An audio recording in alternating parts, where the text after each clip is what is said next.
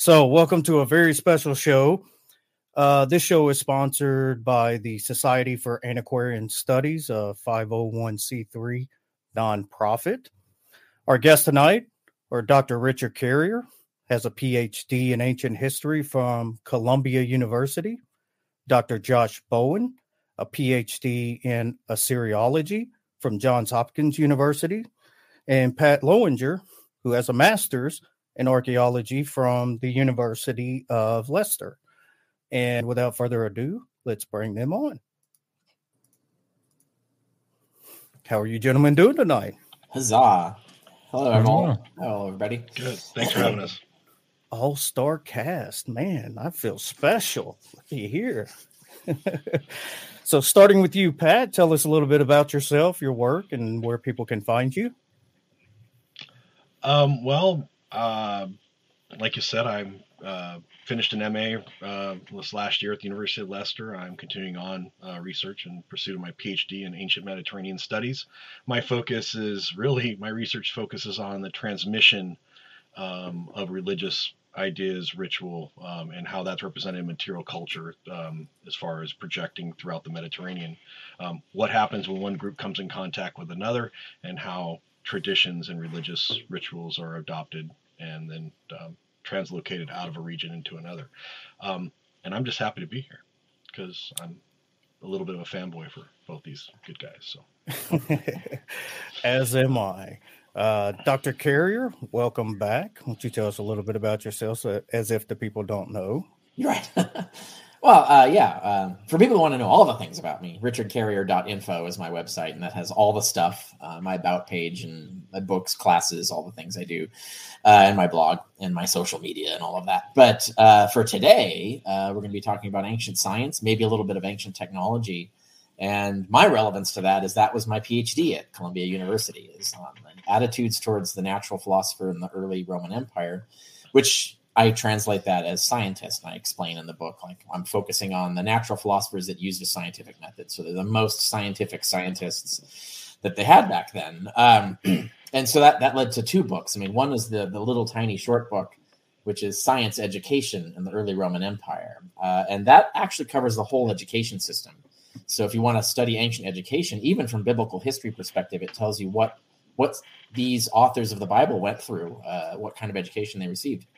The book focuses on science content and even does pop culture, right? So like how would illiterate people learn things? And there's a lot of actually channels by which knowledge would filter down to the general public, even if they're illiterate, and so on. So I discuss all of those aspects of education in that. But then there's my big book, which is The Scientist in the Early Roman Empire. Both of these books constitute my dissertation. I just broke them out into education separately, and then the monstrous book on the rest of it.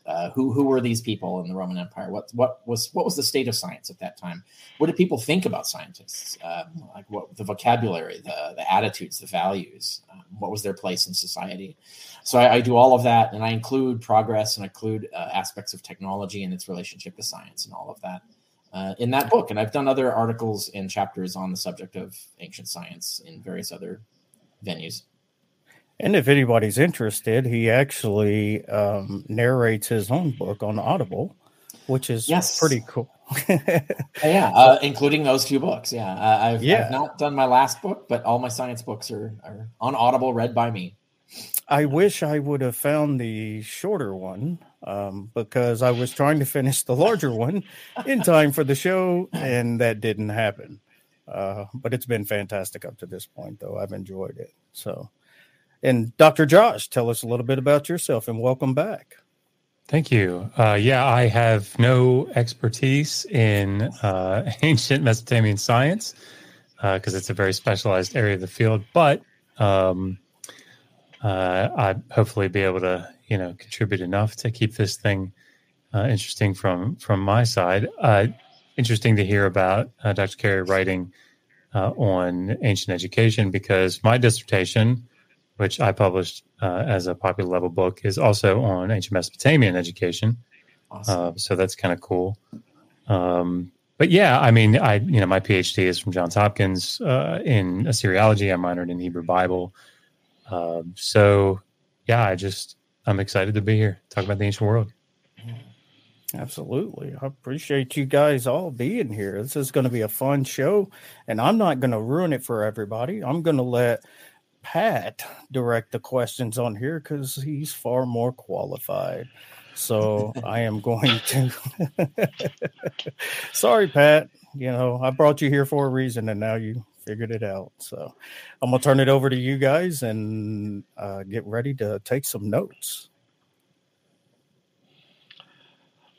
So by full admission myself, we were originally, Eddie had planned on having someone do his production. That person couldn't be here tonight, so he's asked me to impromptu direct our conversation, or at least the conversation at this point. So I have some talking points I'd like to do. And I'd actually want to start with you, Dr. Carrier. I'm a fan of your work. I will some point work it in how it relates to my work, but I'm familiar with writings, both your books, so both which are good. I'm one of those people. I started with Hodges, that 70-year-old, now 50-year-old text published in the 1970s, right? Yeah, it's been updated several times, but really, going back, it seems that looking at the Roman world, we'll call it the Greco-Roman world for this point, from this point forward, the modern understanding of what science was seems to have really, in the last 50 years, maybe 60 years, taken several steps forward. And with yourself and it being the focus of your research for your dissertation, why do you think that is? Why do you think more modern people in recent times are paying more attention to what the ancient Greeks and Romans did as far as science and science education? Oh, that's a good question. I haven't really thought of that. I don't know. But there has actually been, like, recently, the last 20 years, a huge flourishing of interest in ancient science. And I've even made the point, unrelated to this on a different discussion, that also a lot of the leading scholars in ancient science are women. So this is actually one of those fields where there's a really good parity between men and women who have PhDs who are writing peer-reviewed works on ancient science. So it's really exciting and cool, and a lot of great stuff's come out, and consequently a lot of changes in our beliefs about an understanding of the ancient scientific world has happened in the last 20 years because of this focus. Same with technology too, by the way. Both issues are going on, like ancient technology and ancient economics. These are all interrelated fields, and they've kind of exploded the last 20 years. I don't know what led to it, and I can explain how I got into it, and I'm sure it's not at all the same reason everyone else did, because I came at it from the Christian apologetics side, right? So, and then it was happenstance that I discovered all of this work that had been done just the 20 years prior to 10 years prior to my working on it, and so I had a wealth of new scholarship to rely on. It was actually quite excellent. These aren't supposed to be any gotcha questions. They're just, a few I jotted down. No, as for myself, my interest in science in the ancient world, in addition to, graduate level coursework, just learning in generalities about that. I'm going to ask you another question, and this want Dr. Josh to weigh in too. I was actually somewhat surprised at the intersection between religious charlatanism, particularly my good friend, Hero of Alexandria, and technology. And I was wondering if you're willing to, I thought that would be a good place to start, talking about how science was sometimes mysterious and allowed people to enjoy the mysteries, so to speak. It was, religion was big business back then, right? So it was one of the forefronts of technology, was in the religious technology. It actually was. Yeah, they were building all kinds of wonders and things that could impress the crowds, basically. A variety of different contraptions and devices. And Heron of Alexandria is most known for that, but he's not the only one to have written books on that subject. He's the one that survives most intact. But yeah, that's they did a lot of different things. In fact, the first proper vending machine is Heron of Alexandria for dispensing holy water, so they could redistribute personnel. They didn't have to have people portioning out holy water per coin. You just drop in a coin of a certain value, and a certain amount of holy water would come out of the machine. And that was just sort of practical business of running your temple that he was supplying examples for and tech for. My favorite, though, for the religious is the bladder contain the iron bladder or copper bladder containing water underneath the altar. So when you light the altar on fire, it causes the pneumatic pumps in the doors to the temple to open. And given enough time and enough ritual activity, all of a sudden, magically, the doors open, Right. and then people can be ushered into the temple. Things like that are just fascinating, and I wonder how much that played in the general level of credulity in the ancient world, particularly during the time we're talking about here on in Alexandria, the first century CE, particularly. Well, we don't doing his work. We don't get to hear the voices of the people who are most likely to have been duped, right? So we don't know if they were conscious of what was going on or if they were actually fooled. I have a sneaking suspicion that they were not actually fooled, but they were impressed, right? So the technology created an air of awe, regardless of whether they knew it was a trick or not. But there's some evidence that some of the people did actually think it was a trick. We have, or didn't know it was a trick. We have Plutarch's essay, Advice for Bride and Groom. And he has a whole section on the bride and how women who are going to be married should be educated. You should look for an educated wife. And he has a whole science literacy part in there where he says, like, women who understand astronomy and who understand science won't be fooled by these witches who claim they can call down the moon with spells and stuff like that. So in order to inoculate yourself from hucksters, you need a science education. So make sure your wife has a good science education. And that indicates that there were people who were actually falling for some of this trickery. But I don't know how widespread that actually was. But the elites, of course, knew it was just technology and it was just impressive. It was just to them, it was kind of like conspicuous consumption. It was a way to show how brilliant and resourceful they are and how much resources they had to spend on lavishness. Essentially, there were even parades. There were parades with like automaton, like parade floats with robots that did things, and they had like seemingly self-propelled snails and like all kinds of this kind of things that they would have. They had a ship that would propel itself by people, kind of like basically bicycles inside the ship, but it would have oars rowing, so it would like look like it was rowing through the air across the road. So they did a lot of these things just for pageants, just to show off, essentially. This was a bigger part of the ancient world than I think people are aware of. Well, since you brought up Plutarch, I'm going to skip down a couple questions, come back to a couple that we're going to be back talking about, particularly science education. He makes a point that I think in the text is pretty clear, that he equates skepticism and science as nearly synonymous. Not giving in to credulity. Given that, do you see science as being opposed in some ways to supernatural causation around the time of the Roman Empire? Are you seeing an emergence of that in your own? Oh yeah, absolutely. I mean, it happened before the Roman Empire, but it even becomes codified in the law, right? So Roman law, they had kind of like a state subsidy system for their healthcare system, where they would fund a certain number of doctor positions in certain cities based on the size of the city and stuff like that. And they were quacks and hucksters and faith healers were trying to get these slots, basically try to get these subsidized salaries. And the law evolved to actually prohibit that. And it literally has a distinction between scientific medicine and quackery. It's like, no, those are hucksters. They do not deserve these positions. It only has to be scientifically educated doctors.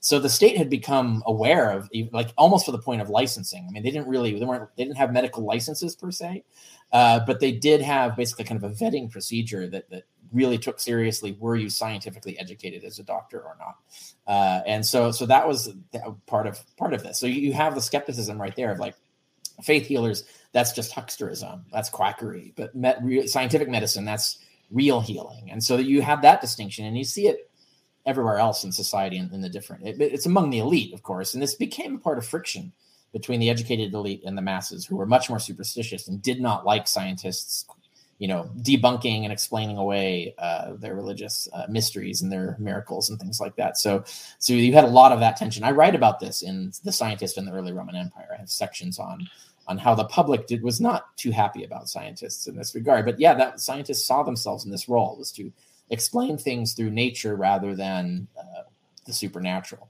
But then you have a few interesting science directions like the Stoics, right? You have Stoic scientists, which you don't have a lot of treatises from, but we have discussions of. But they were trying to provide scientific explanations for religious phenomena that were actually supportive of the religion. So they were trying to develop a science of divination, a science of astrology, to give them like they have to try to invent like plausible psionic or whatever mechanisms by which these things would work through natural causation, right? So they were trying to justify these things through scientific methods and experimentation. We have the dream interpreter. Artemidorus is an example where he wrote this book on how to interpret dreams, like prophetic dreams. And he describes an entire scientific method there where he like does a massive collection of case studies, does kind of like a simplified statistical analysis of correlations between dreams and outcomes. And so he tries to actually mimic the methods of science to give a scientific defense prophetic dream science. So, if I remember correctly, it's something like a flow chart too. As you read through it, it's kind of like if you have this, you have that.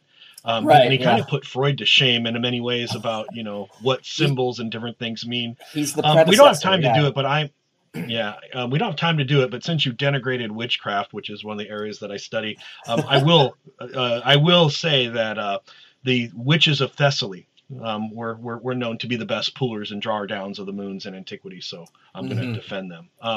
Moving forward, though, I do kind of, since both of you have studied and talked quite a bit about education, I do want to pull Josh in here because he's been quiet and avoiding speaking at all. But starting with education, the attitudes generally towards education, literacy in society, I would like to hear, I think the audience would like to hear a little about education, both from a Mesopotamian, generally speaking, and a Greco-Roman point of view. And if you would take a couple minutes maybe and kind of give a thumbnail sketch of what an education would look at a certain time in antiquity, I think the audience would appreciate it. So we'll start. I'm going to go first just for chronological purposes. Yeah, chronology, man. Good. Sorry if you hear my son screaming in the background. He does not want to go to bed. So we have a lot of information about scribal education in the early second millennium and then in the first millennium. But sorry, I don't know if you guys can hear that, but it's only faintly. It's not interrupting. You're all right. Okay.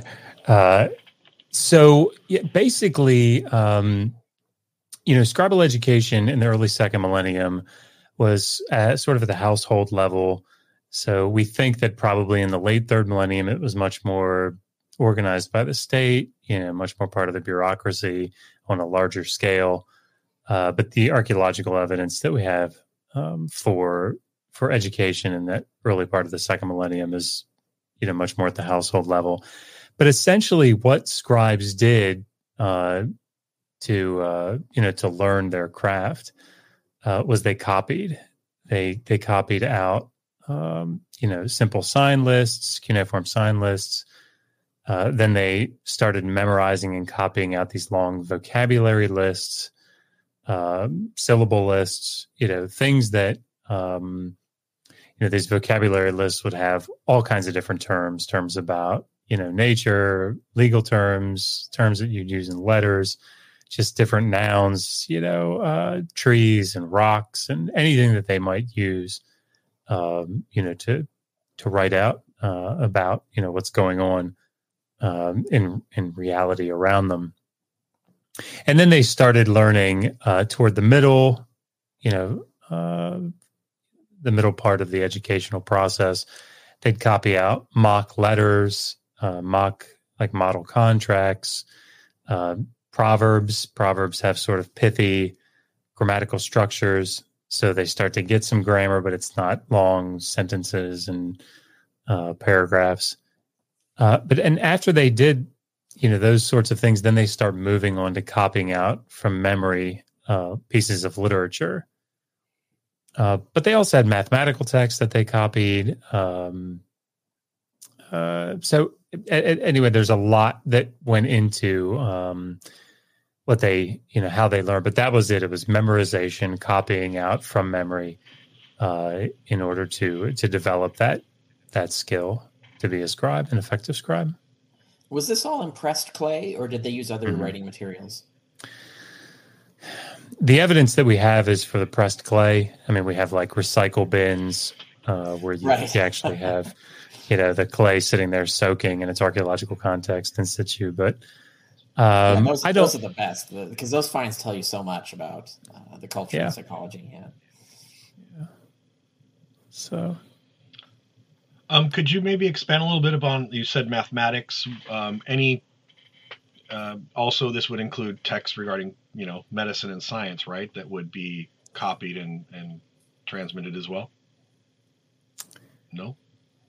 Yeah, I mean, so the lists themselves, like math and science, right? The two things that I probably should have mastered going through school. I didn't, but so asking me about it, thanks a lot, Pat. No, but certainly in the lists of vocabulary and terms and those types of things would be copied out. They copied out so much of the science, the strict science that you see is sort of this looking at divination. Divination plays in quite heavily, I think. But as far as medicine is concerned, I haven't looked at the lists in detail, all of the different lists, but I'm sure that those terms show up. But yeah, I can't comment on them much more than that. Dr. Carrier? Yeah, so it's very similar. Of course, once you get to the Greco-Roman period, they're relying a lot on ink. So papyrus and vellum, so like sheepskin, were the two primary modes of writing. But for schoolwork, oftentimes you just use broken pot shards, right? You just break a pot up and you have like these little Post-it notes, and you would practice your work on those, right? Mathematical education, you would use sandboxes. You would trace things in sand and do your equations and stuff that way, which of course none of that survives, but we have descriptions of it. That's how we know people talking about that.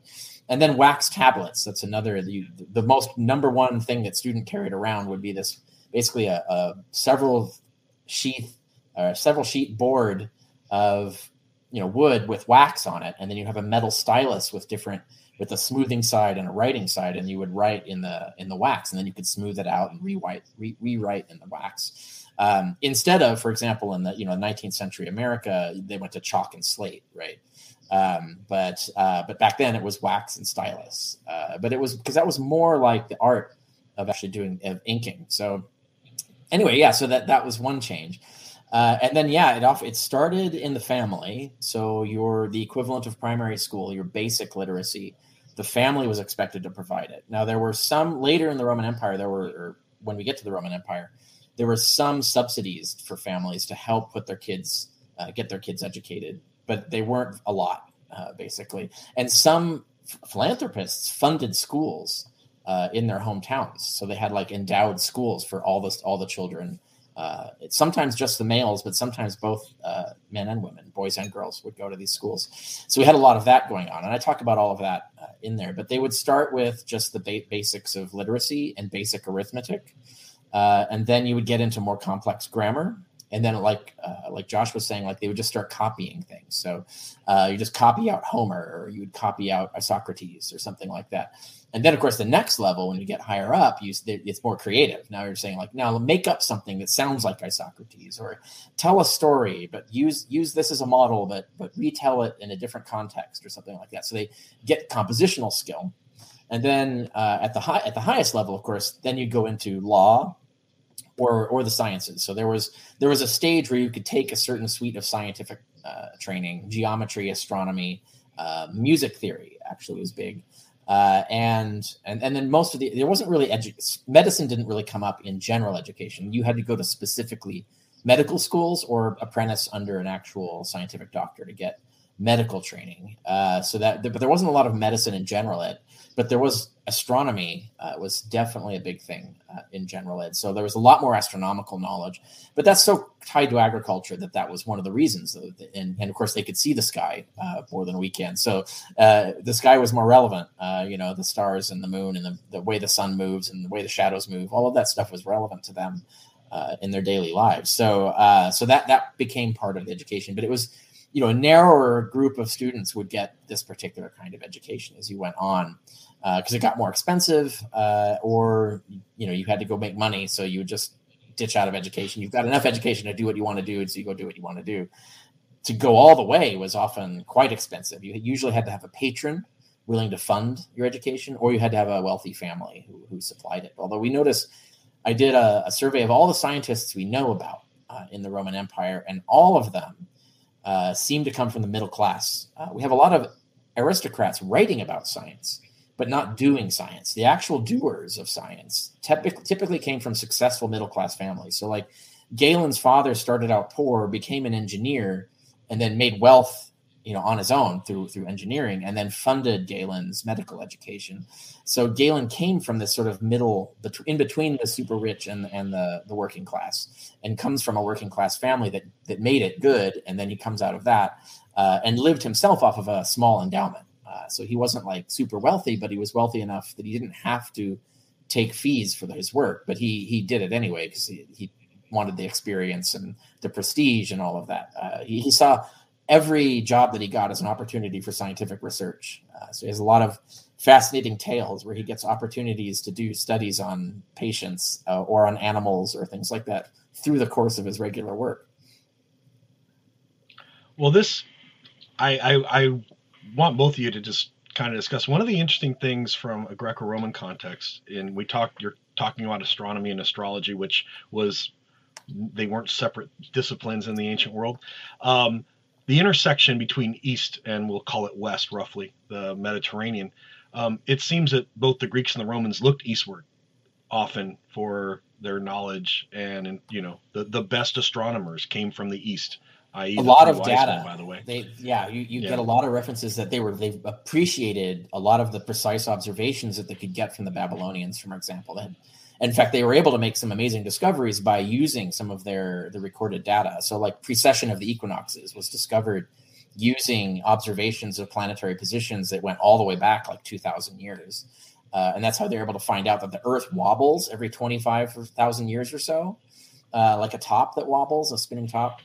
So that's why the constellations rotate. So if you think you're a Sagittarius, you're probably not. Because it moves. What constellation rises in each month changes over this 25,000 year period.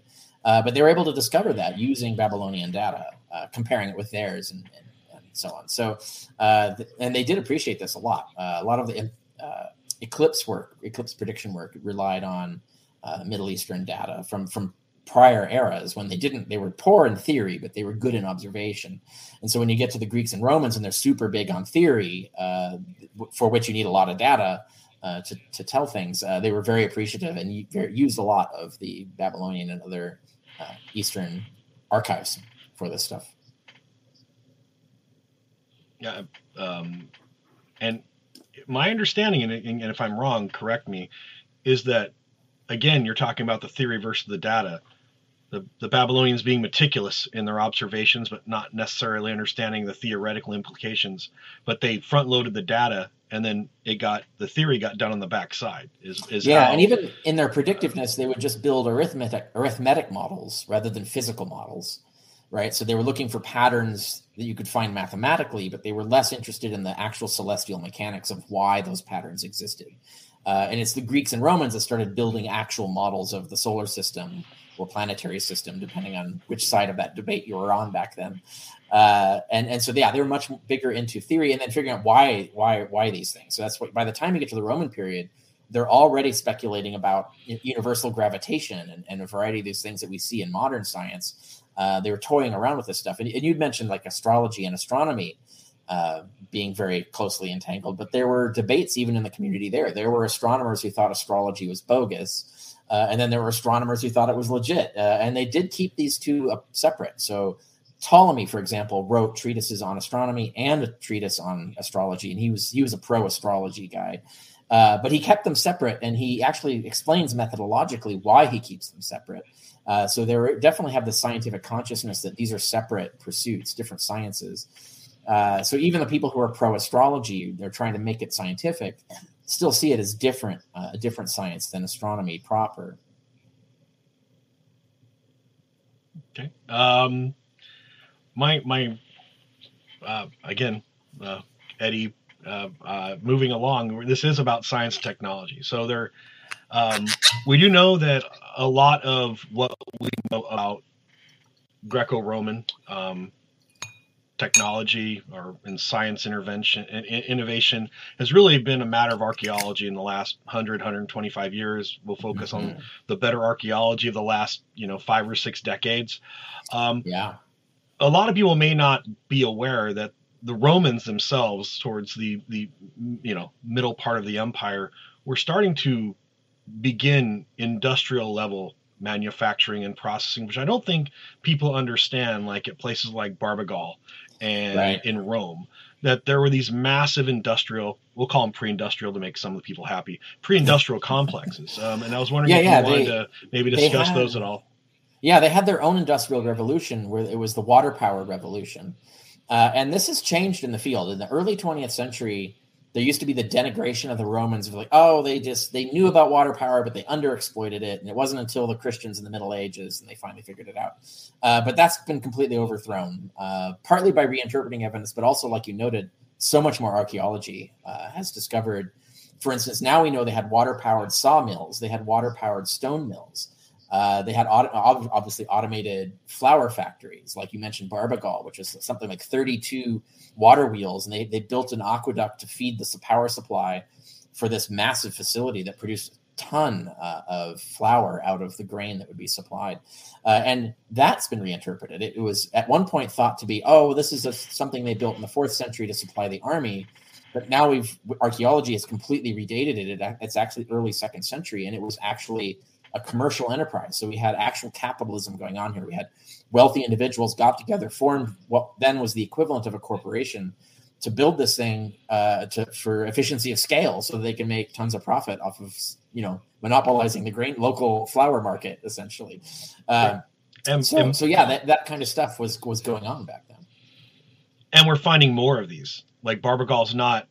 Correct, it's not a one-off. We have similar throughout the Roman world. These industrial centers, for lack of a better term, seem to have been how Rome was feeding the general populace, not just the military, which was the earlier hypothesis, which you mentioned, but also the transition to a economy of where stuff is made, not necessarily where it's processed either. We should talk about other industries. We have examples of chandeliers that parts were manufactured in different locations, brought together and assembled. We have production line systems out there. One of the interesting ones is there's an entire fish factory located near Rome that we fully excavated, and it had its own fish farm. It had a tidal pool that would trap fish. It was all engineered for this purpose, and then they would collect the fish and then process it, and basically in a cannery. They didn't have cans, but they had pots and jars. They were using glass, and they were using mostly clay, but they're also jarring stuff. So they were actually turning fish into garum and other products for shipping. And they had a lot of machinery involved in this factory operation. And it was this whole, basically one-stop shop for like collect the fish, process it, and ship it out. So they at an industrial scale, which is the fascinating thing. But one of the interesting examples that I always point out is if you ever go to the British Museum, there's a spot in the British Museum where they show a water wheel, and it's the human powered one. So it's a water lifter wheel, not a powering device, but it's a slave would run in it and it would lift water out of a mine, for example. And it was found in the mines there. But the interesting thing is we look closely, it's made of a bunch of components, and all the components have Greek letters on them. And so we know that we've found many examples of these. They came in kits, like IKEA furniture, right? So you'd have all the pieces that would just show up in a box with all the letters, and presumably there'd be some instruction manual coming with it. And so you would know how to connect the different parts together to make your wheel. And this is the kind of thing they were doing. And another example I point out, it's amazing because my professor William Harris is the one who gave a lecture on this, and it was actually quite moving, but is nails. You can really learn a lot about nails. And he was pointing out, like in the 19th century, when they were excavating Pompeii, in their notebooks, there's a lot of, they're just throwing away junk that they find. Oh, nails, whatever, throw them away. Oh, some broken glass, throw it away. And like the rest of us are like, no, don't throw that stuff away. That's like really important. Nowadays, we don't throw that stuff away. We study it. And there was a nail hoard found, and this is I can't remember the date of it. It's like somewhere around the turn of turn of the 1st or 2nd century. There's this fort up outside Hadrian's Wall that was abandoned. But they just set up this fort. The Roman legion was there, and they were setting it up, but they abandoned it and retreated behind the line that eventually became Hadrian's Wall. But this fort is up there, and what they did is they just buried all their supplies, right, so that the enemy couldn't loot it, right? So they just buried them, which is a treasure trove for archaeologists. You're going like, oh, man, you can see all of the stuff they have in their warehouse. And one of which is they had nearly 1 million nails. Now, if you want to think like this is the furthest reaches of the empire, like way out there, where do you get 1 million nails? And how do you transport them there? What do they cost? Who's making these nails, right? Like this shows you the scale of the economy that they had. And not only that, they analyzed these nails and they found that there are actually 6 different types of nail, all metallurgically made to a specific type in a different way to perform different functions. So they were actually specializing nail design and manufacturing in mass in some fashion. So like these are the kinds of things that blow us away and have changed our perspective on ancient industry and technology.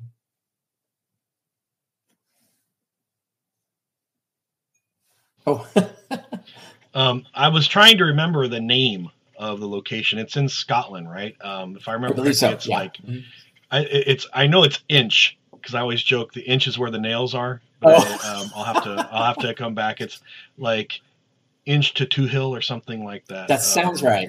I'm not positive. Yeah, and it's pretty famous. And if you're a nail expert, that's where you go to study, right? So, right. Getting back to education and science, in a way, science kind of, helps shape society, but it's also responsive in some ways to like when we see a decline of education and science at the terminal end of the Roman Empire, particularly the Western Empire. What, in your opinion, led? Well, I already know the answer, but I want you to expound on it more. What do you think ultimately led to this conflict and in science education being removed and becoming less important in many ways than it had been previously? Oh, yeah, right. Well, everybody wants to blame the Christians, right? They're not. They're only partially to blame. It wasn't that they were against science; it's just that they weren't interested in it, right? They didn't see any value in it, essentially. And even insofar as they used science, they just used it like scripture. They didn't do science. So, for instance, Galen's book just became his whole library became kind of like just gospel, medical gospel. Even though his books repeatedly say, don't trust me, repeat my work, or, test my work, experiment my work, improve on my work. Here's where I'm not so sure and you could do more work. They ignore all of that and just codify everything he said as if it were gospel. They did the same thing to Ptolemy and astronomy and so on. But that was mostly in the East, by the way. The West lost a lot of this stuff. It wasn't until later that the knowledge moved back west. But no, it was largely disinterest in this. There's a lot of factors, but it involved the collapse of the whole social system in the 3rd century, where you had basically 50 years of, imagine our Civil War in the United States. Imagine that lasts 50 years instead of 5. And then right at the end of it, you have the Great Depression. You have the collapse of the fiduciary economy, like bam, bam. Like that pretty much was the death blow. It was just bleeding out after that, right? The empire was pretty much a goner. It just took a few centuries to finally die in the West. And in the East, it stuck around a little longer because it was wealthier. But even that continually shrank and didn't last very long. But they preserved more knowledge in the East than they did in the West. In the West, you had a lot of loss of knowledge, largely because Roman Empire, when in its heyday, was very much built on bilingualism. So if you were an elite, you were fluent in Greek and Latin. That was just matter of course. You had to know both. And science, they never developed a vocabulary and translation of science materials into Latin. There's some of this, but mostly it's just encyclopedias and things. To do the actual science, you had to learn Greek. Same way, like later in the Middle Ages, to do anything, you had to learn Latin, right? Like everything was in Latin. And it was only later, like as we get towards the end of the Renaissance, that things start disseminating in what are called vernacular languages, English, French, and things like that. The printing press had a lot to do with that. But there was a time where you just had to learn Latin. If you were going to be a doctor or an astronomer in 1200 AD, you just had to learn Latin, period. And in the Roman Empire, that was Greek. Greek was the language of science at that time. In the West, there was a lot less bilingualism, and it died off quicker because of the lack of resources to maintain that education. Whereas Greek was the native language in the East for most populations there. So Latin actually shrank in the East, and Greek was still around. So science was able to be preserved more easily and more understood in the East than in the West. But the West also got hit way more economically. Like it just got torn apart, it fell apart quite hideously.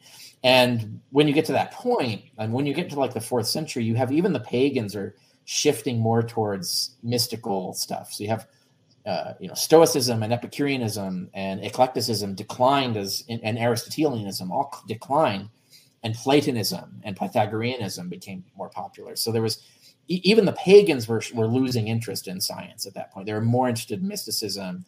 And a lot of this had to do with the social and cultural decline and the chaos and the loss of things. There was a sort of a loss of confidence in the rationalism of the previous centuries. And so that happened across the board. It wasn't just the Christians. And then once the Christians completely took over, they had no interest in preserving or recovering any of this stuff. And so we have basically 1,000 years where there's no progress in science and until they rediscover the ancient science. And suddenly a few Christians get excited about it and try to promote it. And then you have this few more centuries, and then you get the scientific revolution where they finally get back to where the Romans were about the 14th or 15th century. They get out to the level where the Romans were, and then we're able to move past it. And that's a whole other story as to how and why that happened. I always say blame the Germans. When you want to know why science left the Roman world, we can blame the Germanic tribes who, did their damnedest to bring the Roman Empire to heel. I mean, that's true, but they were also by that point Christians. So, but were they the right kind of Christians? Right, that's the big question. They tend to be the wrong kind of Christians. Again, trying to keep on education, science in the ancient world. Accessibility from the commoner. I know from my own reading and research that like the Roman military, they educated a portion of the military solely as engineers. If they didn't recruit them, they trained them, and sometimes it was a hybridization of both, particularly among the legions versus the auxiliaries. But both had fundamentally a cadre of fairly well-trained and then not so well-trained engineers that, acted as assistants to, properly trained engineers. So at least in the Roman military, there was a fundamental system and a recognition of education being something that would be accessible to a large portion of that particular group and profession. But we see that a lot throughout a lot of professions, particularly like metallurgy and in different things. There seem to be some people who really knew it well, but it seemed to be accessible to even like the lower middle class and even the upper lower class had some fundamental access to education that I think a lot of people don't understand. And I think even in Mesopotamia, we see that with, various caste systems of scribes, scribes that work at the court. And I'd be interested to hear from regular Josh stuff about that. Was there upward mobility through education, or was it the province of the aristocracy? Like how was education paid for? Who had access to it? That would interest me. I know the answer for the Greco-Roman period, but I don't. I don't know that we know it. So I think certainly in the 3rd millennium, you had a vast bureaucracy in the Or-3 period. So right at the end of the 3rd millennium, about 100 years, you have this, quite expansive under people like Shulgi. But, when you get into the Old Babylonian period and you start to see these things sort of scale down to the household size, I don't know that most of what we do with the curriculum, reconstructing the curriculum, is based on the tablets themselves, right? So it's not like we have, separate documents that say, okay, so here's what you're going to teach to the students. We're reconstructing it based on tablet type and, when we see things repeated and when they're written. There are a couple of catalog tablets, but there's debate about what they're actually doing, and they're only for one later portion of the curriculum. So it does seem like it's much more an elite thing than anything else. So, like at the city of Sippar in the Old Babylonian period, you have a gala priest, a particular type of priest that's training his son, and so that would have been to do to learn do his scribal education, ostensibly so that he could follow in his dad's footsteps and do the work of the priest. But yeah, I'm not sure that I know those types of details. Yeah, I mean, obviously for the Greco-Roman period, I cover it in my book on science education in the early Roman Empire. Almost no one, if we want to talk statistics, had access to this stuff. So we're talking 10 to 20% of the populace, say 20% tops, had access to even rudimentary literacy training. 10%, 5 to 10% at most had the more advanced stuff. When you get to the science level, you're talking maybe 1% of the population at best did. And you mentioned the military. Most of the actual like literate science stuff, like being able to read manuals, for example, or compose manuals, like write them. That's the officer corps generally, right? So these are definitely like senatorial class. They're wealthy, but oftentimes if you're like officers spending a lot of time in the military, you are not the upper crust, right? And it's very similar to like in the Middle Ages where you have these aristocratic families have too many sons, so they throw a bunch of them into the monasteries, right, just to get rid of them. So they're still aristocrats, but they're like going into these essentially what look like lower class occupations, but they're educated, right? And so they're able to like preserve the books insofar as they could preserve any at all. And so that's how you have a similar thing in the Roman Empire. We have like sons who really couldn't make it as senators or weren't wealthy enough to get to that stage might end up in the officer corps, like as career officers in the military. And we know they were bringing a lot of engineering knowledge, literate engineering knowledge. There was a study done, can't remember the scholar, but he analyzed a lot of like the mining tech that we have all across the Roman Empire, spanning 3 continents, right? And there's so much similarities, it seems like standardization of technology and procedure. He said there had to be schools. There had to be manuals. There had to be schools that were teaching engineers. We just don't have any chatty author telling us about them, as opposed to like Galen, who tells us tons of stuff about medical schools, right? So there was clearly like schools doing this. And if you look at and I give Galen as an example, Vitruvius is another. I go through several, like Heron talks about education. And so we have some examples of who these people were. And like I mentioned, they tend to be upper middle class, but they often came from lower classes, like their family did, right? So they're often like the people in the middle who are trying to get ahead. And the aristocrats loved science. They loved writing about it. They loved hanging out and hobnobbing with scientists, but they rarely became scientists themselves. They were too busy running their massive farms and other industries. Well, science was work. Scientists had to work in the ancient world. And the reason I brought up the Roman military is, again, you're right. A lot of it's implied, it's interpretive, but that's what archaeologists do. But we seem to find similar instruments associated with the Roman military throughout the Roman Empire. Like was there a standardized engineering kit that traveled with the legions? Almost certainly. And it appears there were. Yeah. Mm-hmm. Right. So, which means it was probably formally disseminated. That you could probably pick an engineer that was recruited, in Egypt and drop him into a unit anywhere in the Roman military if necessary, although we know how military was recruited provincially. And that engineer would be able to function in, not being able to tolerate the cold if he was sent to Hadrian's Wall.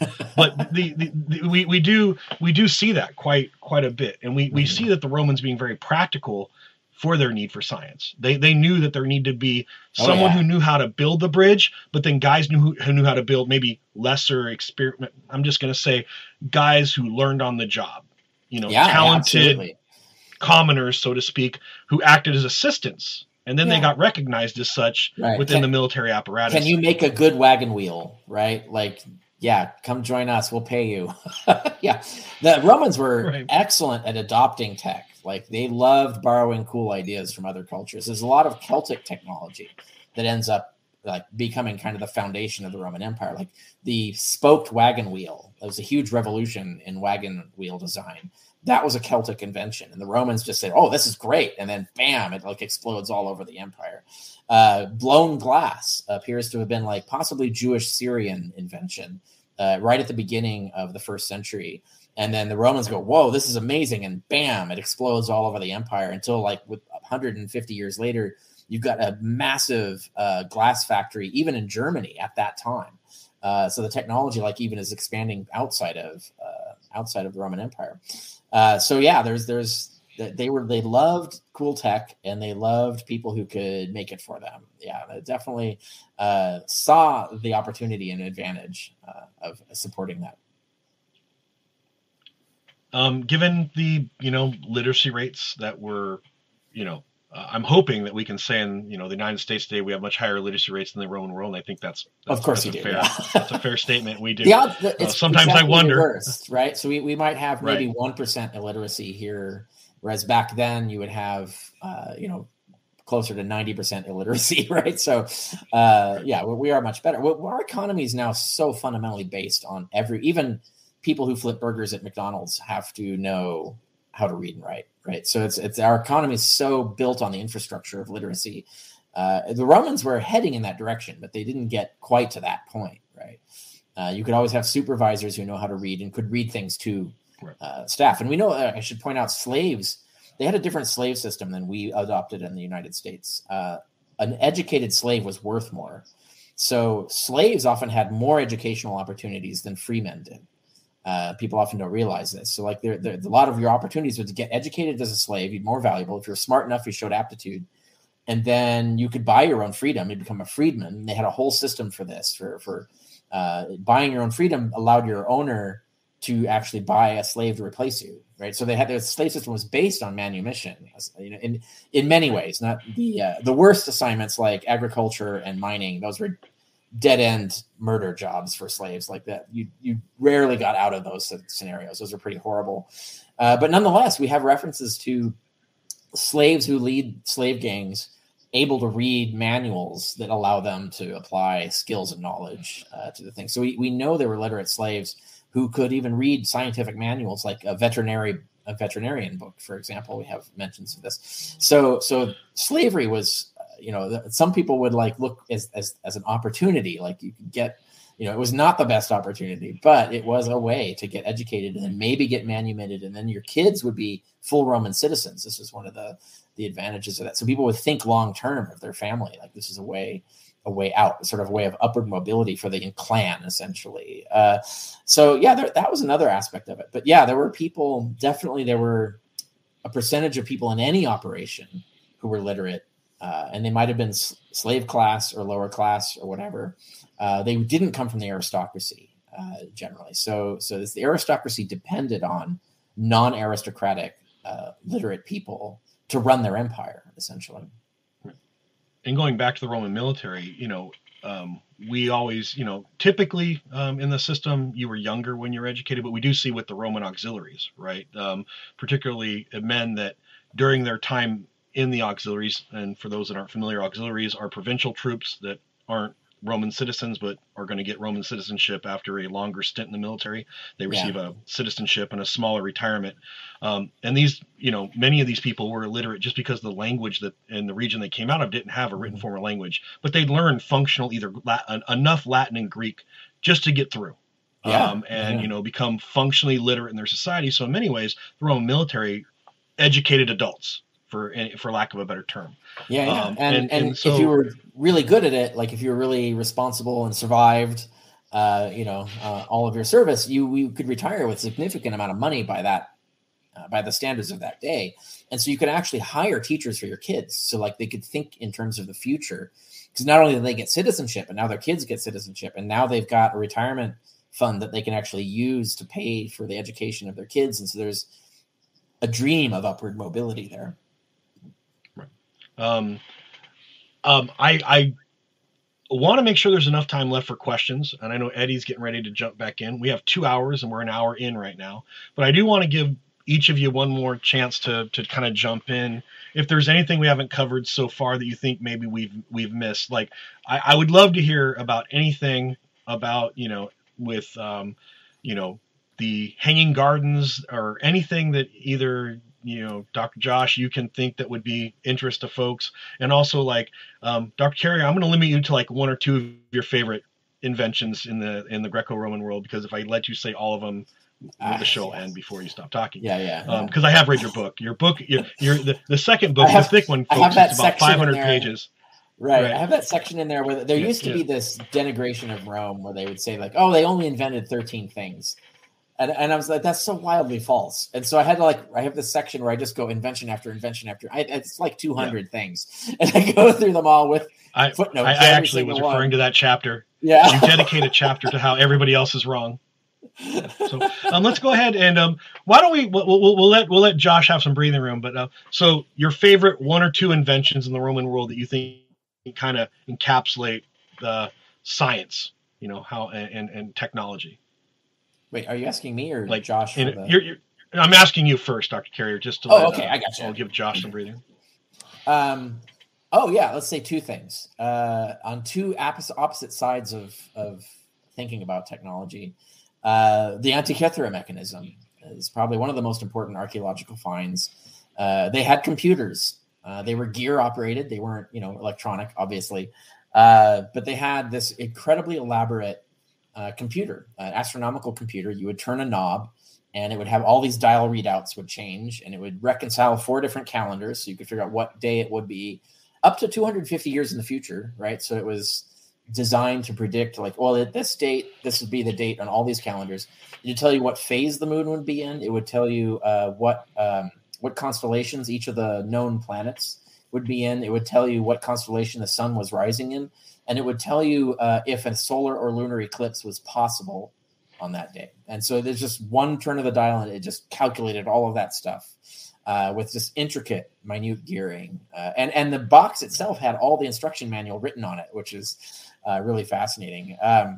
This revolutionized our understanding of what they could achieve back then and what they were doing. We had a lot of literary references to these things. Like, people knew they existed and they talk about them a lot, but no one really believed that was real, right? They thought, that must be an exaggeration or something, until we found one. And they're like, well, okay, these are real things. So that's on one side of it, where you see science and technology converging, and craftsmanship, the triangulation of those three things to brilliant detail.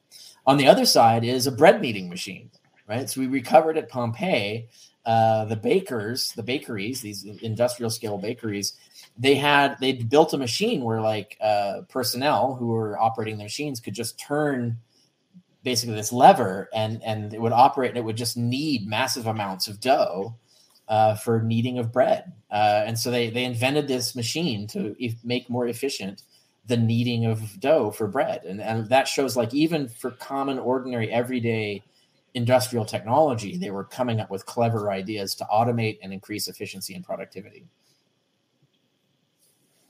Thank you. And your first example is the reason I dislike marine archaeologists, because they find all the cool stuff. The terrestrial archaeologists find bread kneading machines, and the marine archaeologists find all the really cool stuff in shipwrecks. But we'll move on from that. I could go off on a whole tangent on that, but yeah. And Dr. Josh, if you can, anything in the ancient Mesopotamian world that you think is just fascinating upon reflection. Yeah, I mean, I think from a scientific standpoint,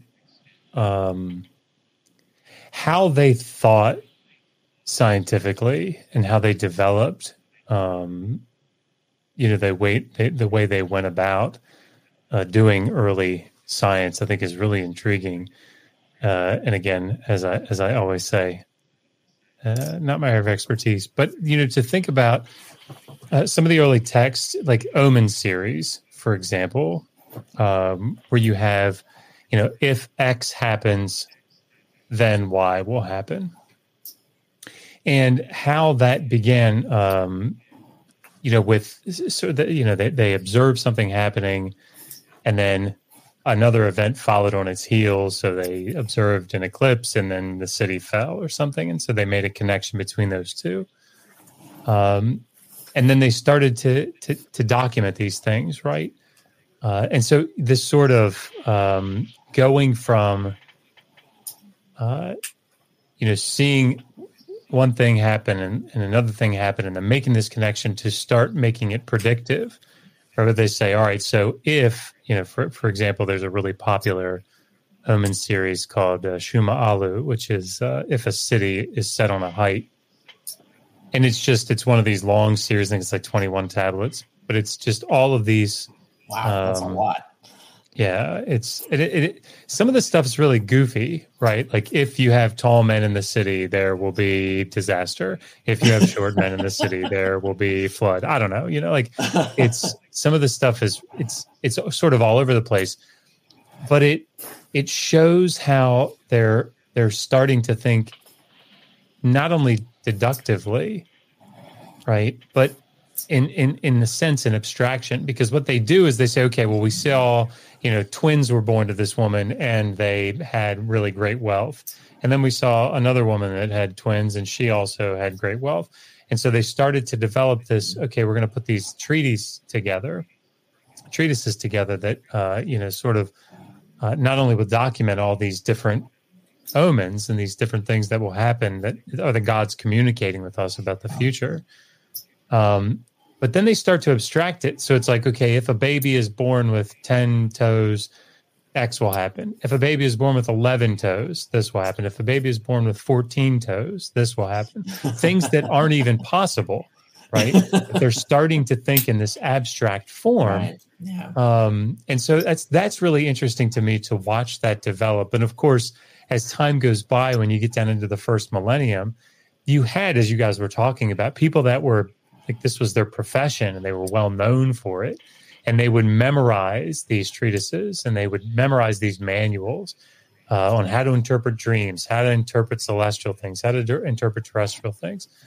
But then the king, if you remember, if you guys remember the book of Daniel, the king's like, I see that you're just trying to buy time.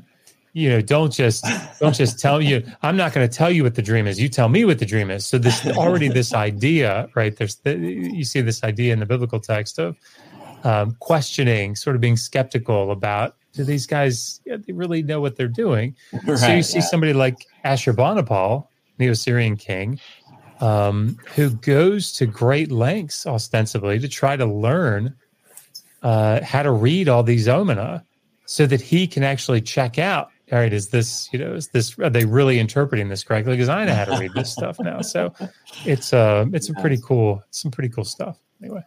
Well, since you invoked Daniel, I'm just going to say that, when we look at the gospel accounts, particularly the three wise men that we see in Luke, that's a statement. It doesn't say three. I'll just point that out, but right. Okay. The wise men. Yes. Yeah. Okay. Sorry. Yeah. He is correct. Later legend, but yeah, go on. But the issue being that if you're going to have a cultural group be your definers of omens, they're going to come from the East. It's like, everybody goes, why did the Magoi come from the East? It's like, because your best wizards come from there. It's just like, yes, if you're going to do it, your best astrologers come from the East. It'd be like us saying, well, I don't want to, but the best wine comes from this region of France, right? It was just de facto. You knew it. And I think people, unless you study the science, technology, and mysticism, you may not catch all of these kind of literary tropes. Now Eddie's here, and I want to say thank you both. But he's going to take over now, and I'm going to move back into the shadows, so to speak. All righty. Thank you so much, Pat. I think you did a fantastic job. I did have a couple of questions before we wrapped it up. I am mesmerized at the evolution of language and science and technology. In my opinion, hasn't been near the how should I say, how fantastic it is how we've evolved with language. And considering that that's required, before we even get into the more science, the more technology and things. So Dr. Josh, what kind of insight can you give us, being, in a Syriologist, and the evolution? Take us back kind of to the means that they would have used to teach the language as it evolved. What kind of things would they use? Obviously, they didn't have chalkboards and dry erase boards. How would they communicate these things other than just in an oral fashion? Yeah, I mean, so to go back maybe one extra step, because I didn't even. It's good that you brought that up, because I didn't even think about that. I mean, writing was invented right in Mesopotamia, and if you think about the process by which they came about writing, it's actually pretty amazing. It's just very, very quickly. They had these tokens at the end of the 4th millennium, and these tokens, and they had them earlier as well, but these tokens represented individual commodities. So like you had 3 tokens, they all represented 1 sheep each. So you had 3 sheep. And what they would do in order to secure, I own these 3 sheep, or I'm going to transfer them via this, courier or whatever, they would take those 3 tokens and seal them in a clay envelope, this hollow ball. And then they would roll a seal across it or put a stamp seal on it for the owner. And that would secure the content so that the guy couldn't go eat one of the sheep or something on the way and be like, yeah, here are the 2 that the guy said he gave you. You could break the envelope up and be like, it's supposed to be 3, buddy boy.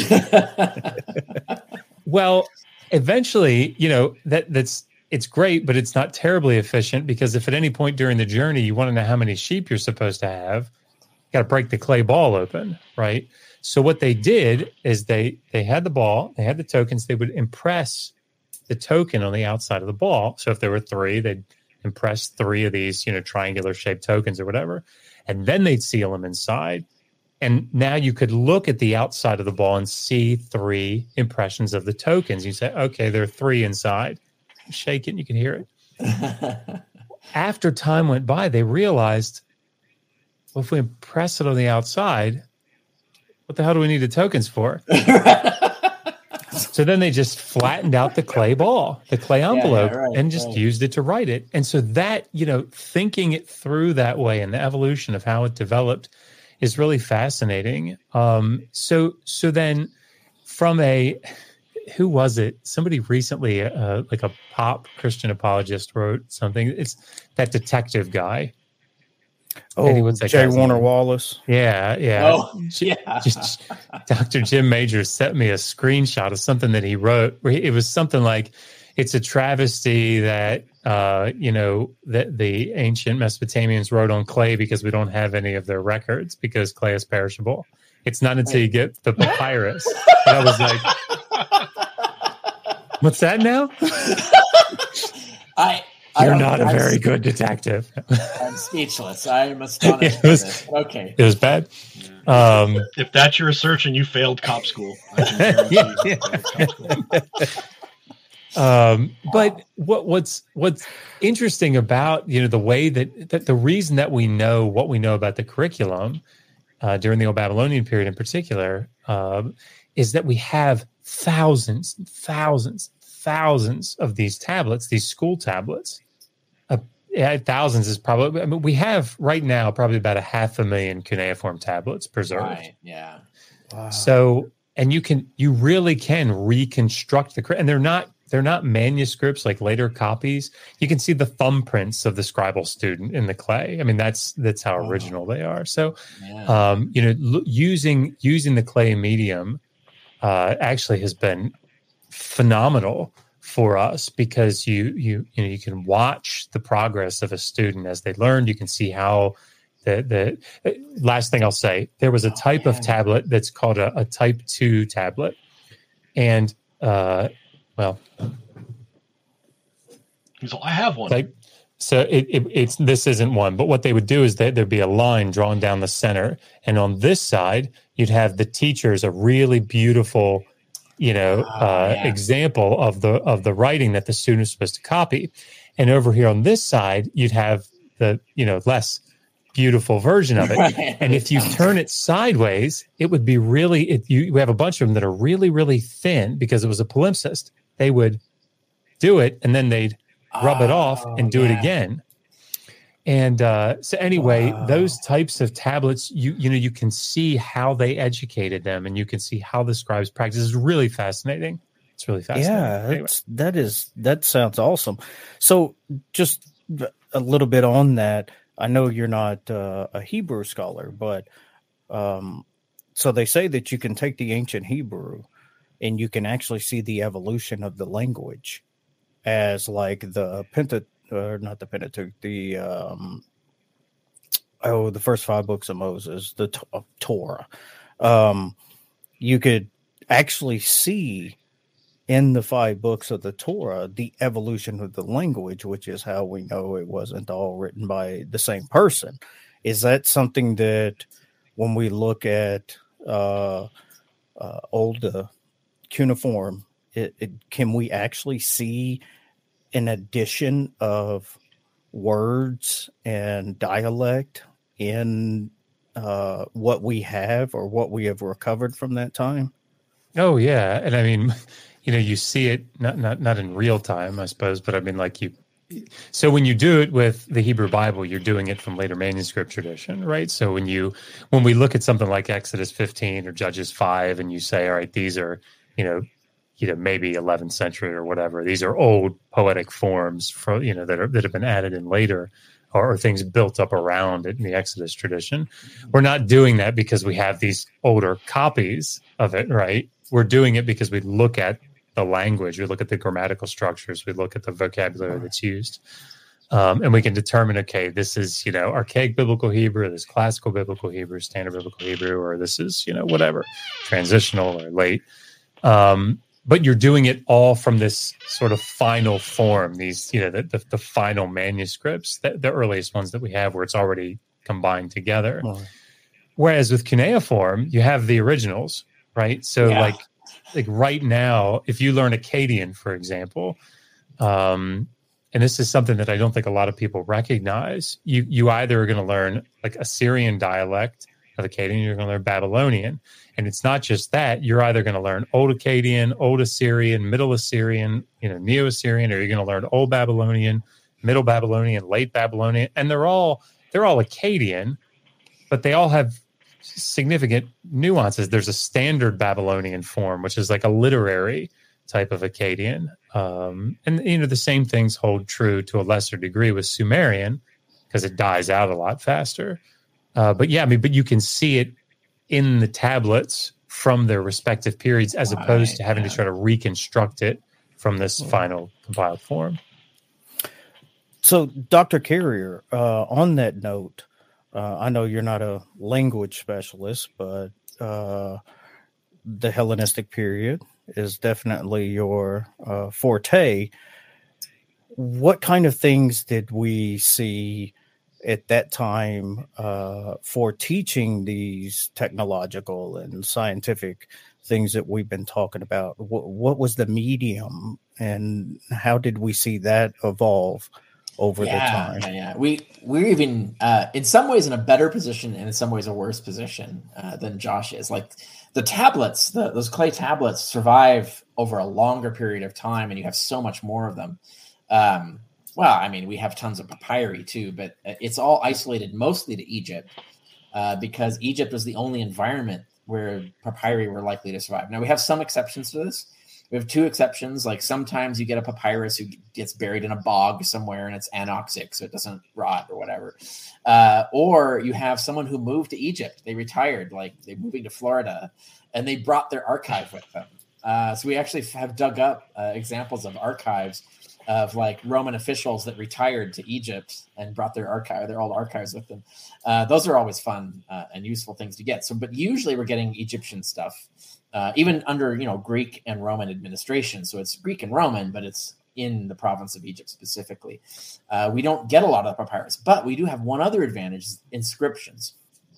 The epigraphic, the trend of the time, the fad of putting things in stone and steel, or bronze, as the case may be. Like there was just that happened a lot in the Greek world, but it's super exploded in the early Roman period, like the early Roman Empire. So many inscriptions that teaches a lot. We can do like even regional dialects from inscriptions and things like that. So a lot of what Josh is talking about, we can do.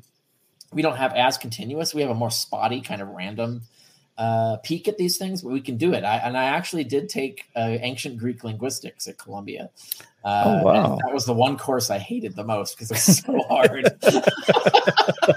Linguistics, period. Yeah, sucks. Linguistics is hard in a lot of ways. It's fascinating, but it was very difficult. Yeah. But the point being is I did learn all the Greek dialects, and we have so many weird Greek dialects preserved in inscriptions, but not in papyri because the dialects died out or were only current in certain regions where we don't have papyri. And then you have like over time, you can see how the way that we reconstruct how it sounds comes a lot from the errors people make, right? So like, so you have the Yodicism where you have like Ada starts to sound like Yoda. And so people start writing Ada as Yoda or vice versa. And so you have these shifts in the way people spell because they're writing the way they think it sounds and then they screw up.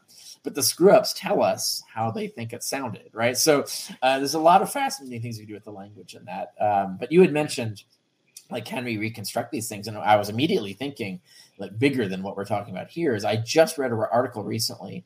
Because one of the things I did in Greek linguistics that they had me do that was required was study Proto-Indo-European, which is a hypothetical reconstructed language from which all Indo-European languages derive, supposedly. And there's Sino-Tibetan for the Asian side, right?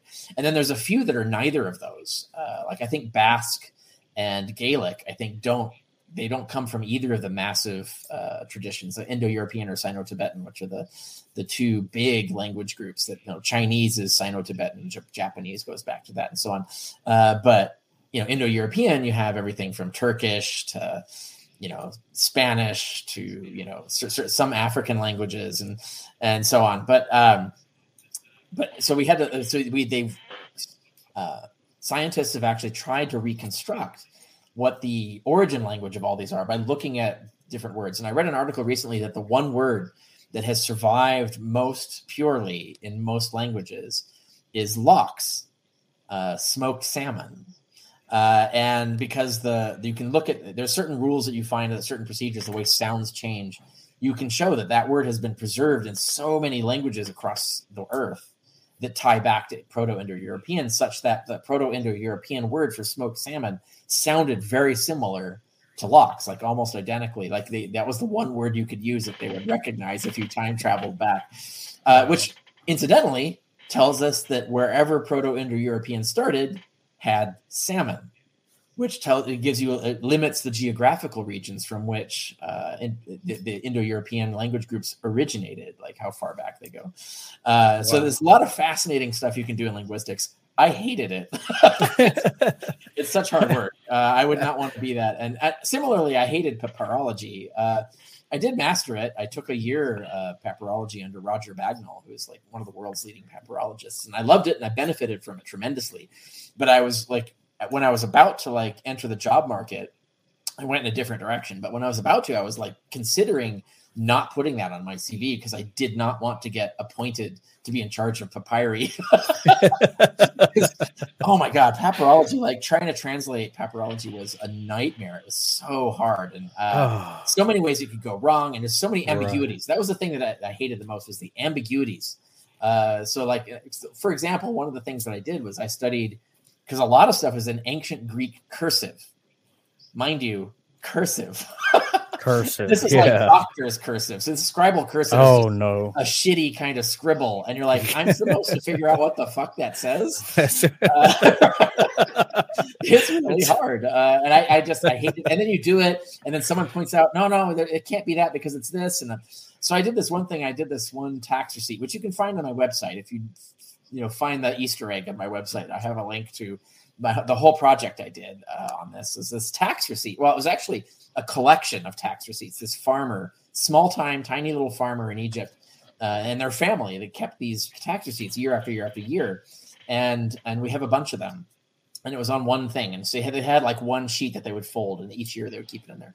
And so I was translating this, but the one thing that was weird on it was the tax collector was clearly the name that we didn't have, right? So it was a tax collector we didn't know.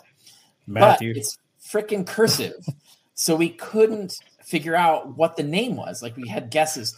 And so Bagnall had there was like the leading papyrologist from Chicago came in. Like we just basically had a powwow at his apartment. Everybody's looking at the papyrus. No one can figure it out.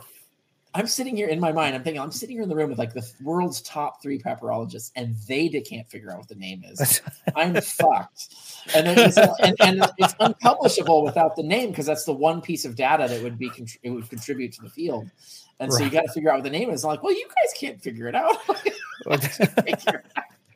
So I have guesses. I came up with my guesses, and they're in there, but I never published it because I could never. And they also said maybe you're mathematical. Maybe this was a scheme of ninths instead of a scheme of eighths, and in the way that they measured land. And I'm like, I have to redo all the math. And I'm like, after that point, I was like, if this is what papyrology is like, I do not want to do this as a living. I want to do something else. So it was valuable. It was certainly valuable. I learned a lot. But speaking on linguistics.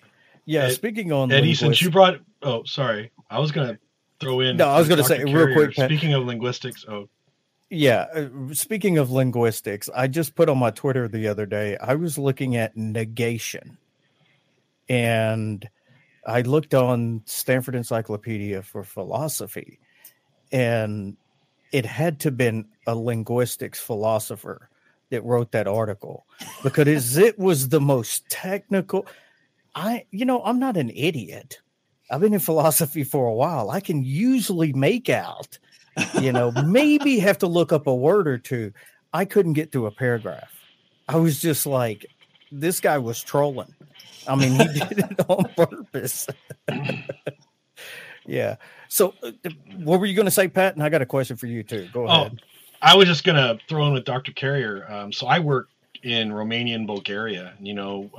Dr. Carrier is talking about the epigraphic habit. That's the big nice word what we use about the Romans like to inscribe and everything. And like Ramsay McMullen is this, Cambridge scholar who, 50 years ago came up with this idea.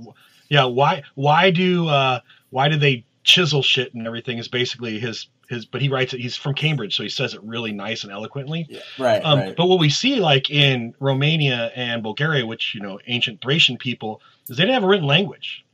So what we find is there's certain words that the Thracians had to maintain in their culture, religious traditions, and different things like that. So they had to approximate either with, and what we really find awful is you're taking a Thracian word, translating it into Greek, and then using Latin characters or using Latin characters to make a Greek word. And then you have to figure out what the hell these ancient people were talking about. But that's one of the ways, it's the only ways that we actually maintain and actually can identify some ancient languages, because they were preserved in characters that weren't their own. So they had to describe a god or a word that was particular to Thracian cultural identity. And so the Romans typically would say, okay, and then you have these Thracian auxiliary soldiers we talked about earlier who knew just enough Latin to be dangerous, or maybe enough Greek to be dangerous. So they'd go, well, this is what the word sounds like in my culture, and I'm going to write it down here because it's important for like a funerary monument or a dedication they were making. So that's sometimes the only way that we have those words preserved. And Dr. Carey was talking about Celtic language. In a lot of ways, that's sometimes why we have Celtic words preserved, is because, it was approximated to Latin at a different time. So I just want to throw that in there. It's really important. I want to tell a quick story. Awesome. Because the other half of my dissertation was working on liturgical texts in Sumerian. And liturgical texts in Sumerian are written in a dialect, an idiolect of Sumerian called Emisal. And there was a group of about, 100 tablets maybe that were written unorthographically, is the word that they used. And it's basically they're writing them out as they sound. Right. But we don't know what they're writing. And it's not that they keep the breaks or any breaks, not that there are real breaks in cuneiform writing, but they did sandy writings, an awful lot of sandy writings where you cross two words together in their pronunciation or more. So it's in this sub-dialect of Sumerian, and they're broken. All these tablets, and they're written phonetically, and these tablets are broken. So like this is a nice whole replica of a tablet, Right. but it would be like, the top's broken off, the bottom's broken off, so you have like 3 lines in the middle. And I've got all these fragments, and so it would be, just for the audience that doesn't know, essentially if you go to a graduation and they say write your name, so that the person reading out at the graduation can read your name and pronounce it correctly. You don't write Joshua. They want you to write it not as it's spelled, but as it's pronounced. So they'd want me to spell it JAH-SHOE-WAH, so that somebody could just pronounce the name. That's how these tablets were written. And cuneiform isn't an alphabet, right? These are syllables. Yeah, each sign is a syllable, and each sign has multiple values. So like the best sign could also be read bod, bot, or till. So you see, like each of these signs has all these possibilities, but it's not spelling it correctly. There were a lot of long nights sitting with 5 or 6 signs and like pronouncing them out loud to myself, trying to see if I understood the emisol, the sub-dialect Sumerian word that it was trying to represent. Right. Oh my God, yeah. It's fun. I have a chapter in my book about heavily. it in case anybody's interested. Yeah, I was drinking a lot. For me. So I was going to ask Pat, being more of a modern historian, a little bit more modern, A little bit more. what kind of evolution have you seen on the medium that was used to write and teach different languages or mathematics or any of the scholarly things that we're used to seeing? Well, so I study the same time period basically as Dr. Carrier, the pre-Roman and Roman periods of, we can get all technical, but the provinces of Moesia Inferior, Moesia Superior, modern day Bulgaria and Romania. Yeah. Right. The great thing is a lot of my people are illiterate. So I'm looking at material culture. Now, occasionally we get inscriptions and things like that, and that's really useful. Dedications in Latin and Greek, being really good. But I also spanned into the early Byzantine era, and I think that's what you're referring to as the stuff that we're doing up in Romania with the excavation at Halmiris, and that's from basically the era before Constantine, but from Constantine and forward is where the excavation is currently working. We're looking at the Byzantine layers, right? But yeah, so what we see with the Greeks, the Byzantines, is a pretty good preservation of Greek. We do see the use of Latin, even among the quote unquote Roman army, start to die out. Greek becomes the lingua franca, even of the non-officer corps. And Dr. Carey is absolutely correct. A properly trained Roman officer is still going to be proficient in Latin, but at a certain point, sometime around the time of Constantine and then after Constantine, Roman soldiers lose even the need to learn Latin has gone away, but the need to learn Greek, which is most of them are speaking Greek at that point, are coming in.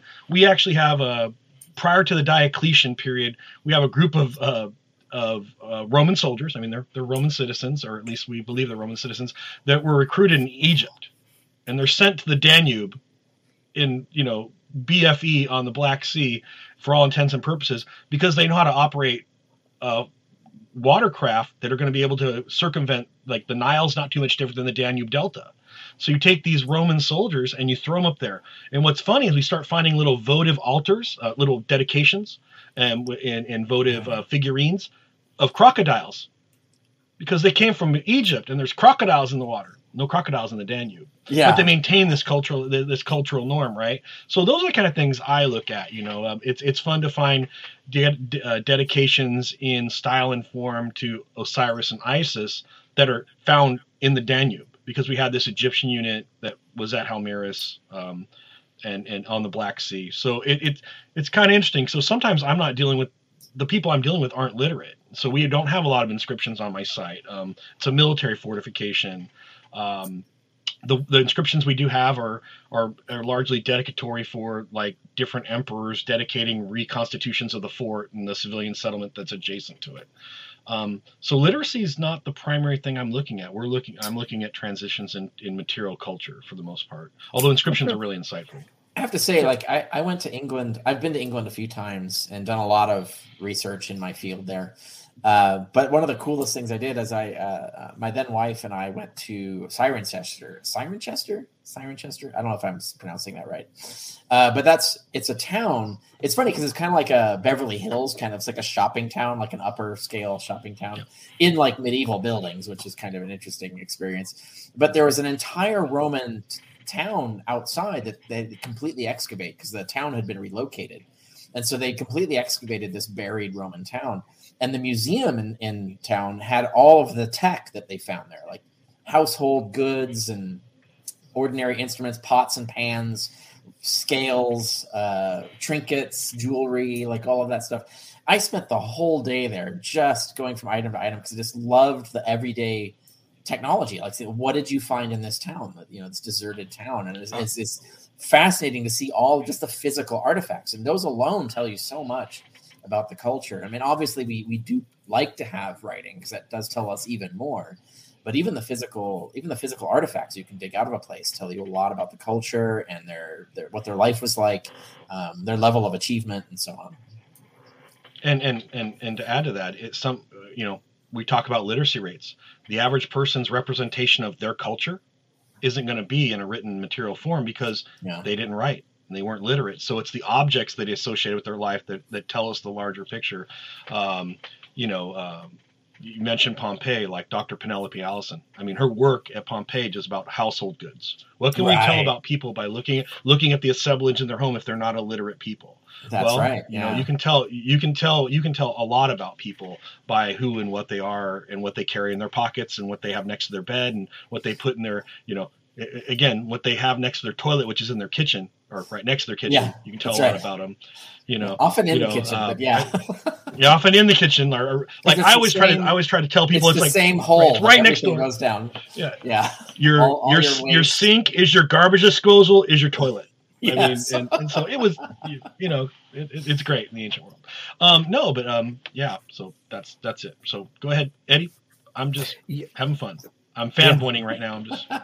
Hey man, I'm with you. I'm fanboying with all three of you. So,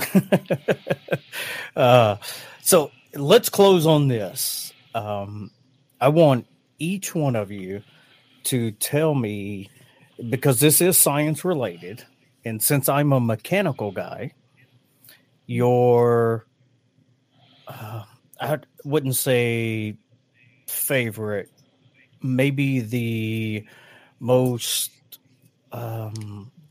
what's the technology or the inventor or invention, any of the above, that stands out the most to you? And I'll start with Pat, since he's to my right, and then we'll go Dr. Carrier and Dr. Josh. I'll go do Josh second. I got to think about this. So I like to talk about an invention that we haven't quite figured out yet, and that's the Greek fire thrower of the Byzantine era. How did we make a flamethrower? We understand the general principles, but the exact concoction that went in it is still the subject of some academic debate.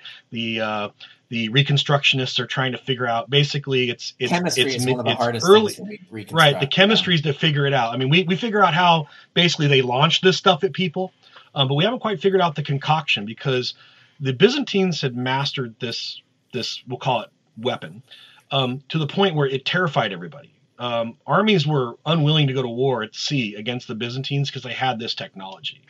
And so the Greek fire thrower, the Byzantine fire thrower, which seemed to have been accumulation, something they devised on their own, because we don't have too many pictures earlier. Like the Romans knew how to, put stuff on a catapult and launch it at people like a ballista.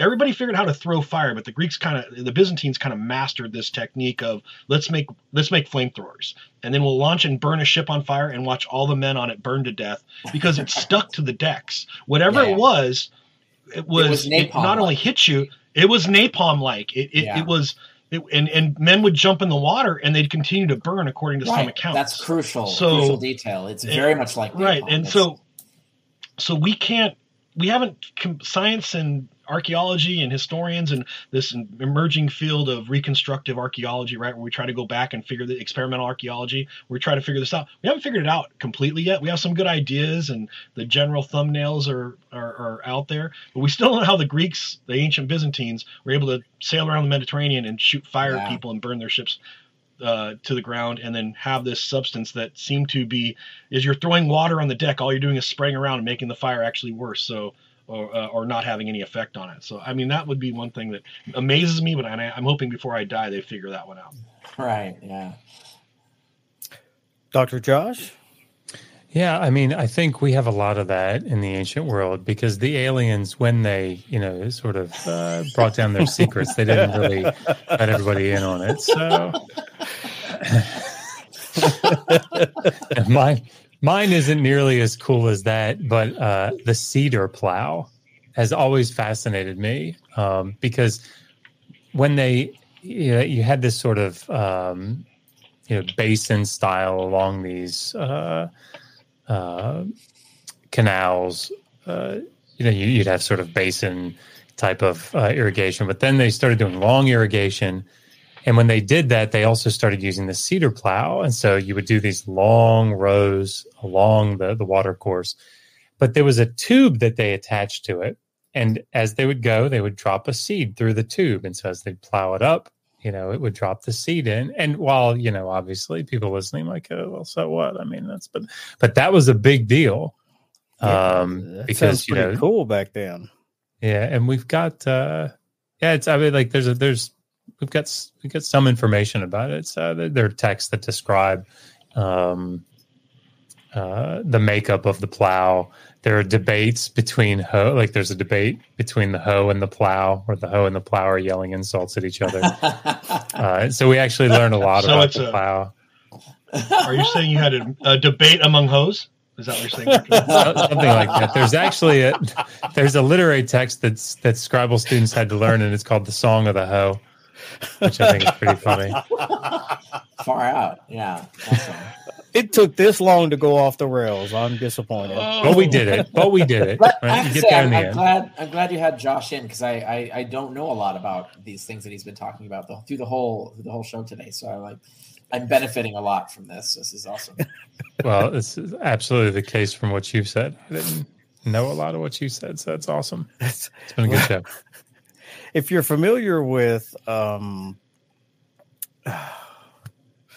drawing a blank, Dr. Josh, Ken Hovind, he's going to be closing us out on the show. So okay, he's actually in the other room. I'll see if I can convince him to come in. So you've had plenty of time, Dr. Carrier. What do you think? So we've gone from weapons to plowshares. Now we're going back to weapons. I mentioned like two things before, but I'm going to, since you asked specifically, I'm going to pick another thing and throw it in here. And so I'm also going to mention someone I fanboy over, which is one of the leading scholars in my field, is Tracy Rill. And she's written a ton of great stuff in ancient science, but she wrote the definitive book on the catapult, and it is actually called The Catapult. That's the name of the book. And it's this massive book. It's back here somewhere in my library that you see behind me. And it's just, she's witty and she covers every aspect from the archaeology to the literature, the sociology of the catapult. Like it's the most comprehensive history of this weapon that you'll ever see. And she just did this whole thing on just this one weapon, the catapult. Now, when I say catapult, I'm sure all your audiences is picturing the stick that like springs up and has a cup and it throws a rock. That's not a catapult. That's actually an onager.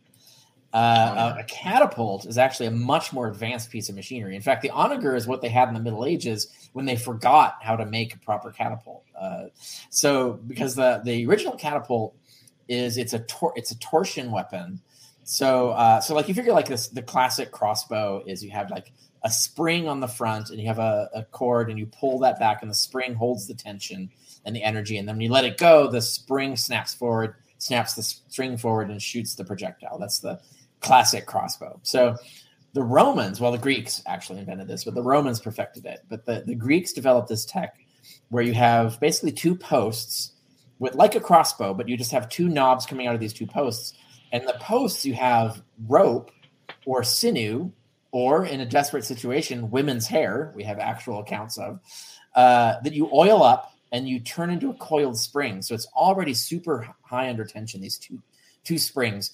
And then you pull the two sticks back, and then it stores a massive amount of energy, like way more than any kind of bow or crossbow can do. And they built like basically the most effective projectile weapon until the gun was developed. It's super powerful. But the thing is these two, coiled springs, as it were, had to be perfectly tuned, because if they were like one was stronger than the other, it would pull the string wrong and the thing would like fly out of the container. It just wouldn't work. So you had to be able to tune them. And it turns out that string or sinew under tension, if you pluck it, it makes a sound. And so you can actually tell whether they're in tune based on whether you can detect the what note it plays when you do it. So you can actually tune them like a piano. This is a weapon that you can tune like a piano. And so a tremendous amount of power. Now, so this gets to what I'm getting to, which is Heron of Alexandria. It was mentioned that he had invented some new, what was called a chiroballista, which was a hand cannon. There was something you could pick up and shoot.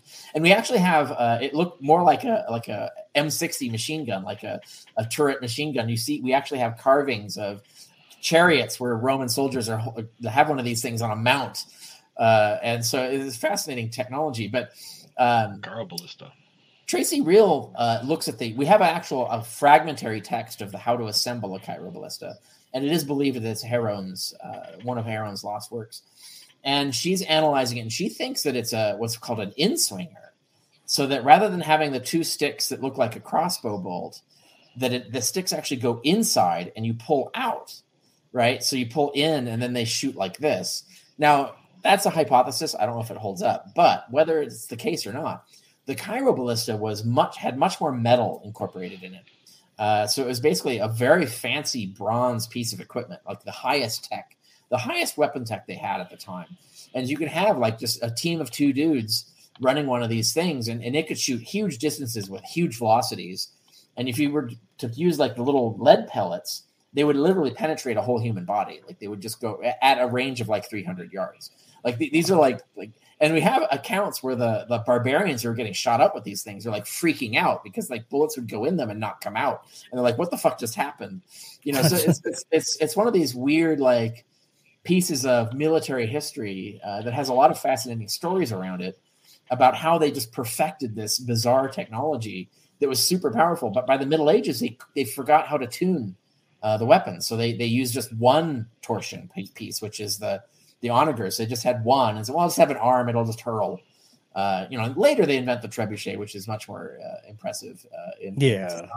Definitely much more impressive. But it's still not torsion catapults. So these torsion catapults are amazing, and they're actually competitions now where people can show up and like show off their torsion catapults and see how powerful they are and how big they are and how far they can shoot. And so it's still a thing. Like it's a popular thing to like rebuild torsion catapults. And they came in all sizes, right, Dr. Carrier? Correct, including small, like portable in ones. Your hand. Yeah, they had the small enough to fit in your hand, like a pistol. They had like the rifle version, and then they would go scale up all the way to, I think they had ones that like shot like 40-pound shot, like massive things. It would like topple city walls. Like they were really powerful. And the Roman military, keeping good records, like different size ballista were assigned to different sections of the Roman military. Yeah. So every cohort had its own, medium sized ballista, and then they got bigger at the legion level, right? So the Romans scaled up. They actually came up with a repeating version of a they did. javelin. The Romans didn't, but there was a Greek design that was an automated. It wasn't powerful enough to compete, so it didn't really end up a practical military device. But they did make a repeater. Yeah.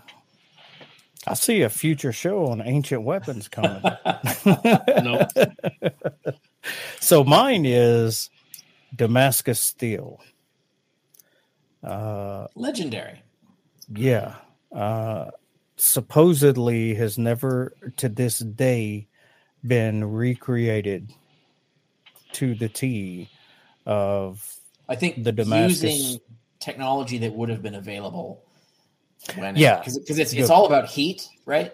So this is one Right. of the big things. To make Damascus steel, you have to reach a certain ridiculous temperature, which we can easily reach now, but using machinery that did not exist when Right. Damascus steel was a thing. So the challenge is, how did they create that heat?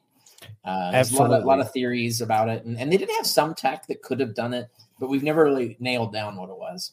I believe it was the crucible steel that they were trying to recreate, and using the crucible they couldn't get to Well, yeah, you the need hardness. you need a billows that can inject enough air to raise the heat enough. And we do know they had automated. The Romans had automated billows for metal smelting. We know they had that, and they did achieve, I think, 900 degrees. I think they were able. They had shaft furnaces that could do about 900. Yeah. But I think Damascus steel requires 1,200 or something. It's a ridiculous. I might be wrong. It's an about enormous that, amount of heat. Huge amount of heat. Well, how do you get that heat and sustain it and not kill everybody around it while you're making it? I wonder that all the time now. So on that, I am extremely humbled and happy that all three of you gentlemen have come on to my channel to talk about this tonight. I've enjoyed every single minute of it. It has been fantastic. I'll probably go back and watch it several times just so I can absorb the amount of information. Awesome. And I think that it's only appropriate if Kent Hovind tells us how he feels about history on the way out. Yeah, let me see if I can track him. Hey, Kent.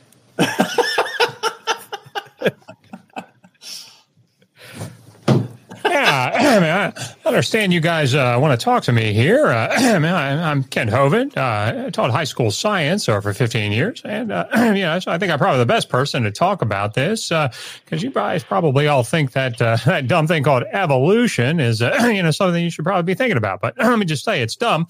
And you shouldn't be teaching it in the schools, okay? Now, Eddie, I see you up there. You're part of this, it's a Brute Facts podcast. You're probably sitting up there thinking about whale penises, aren't you? You pervert? Yeah.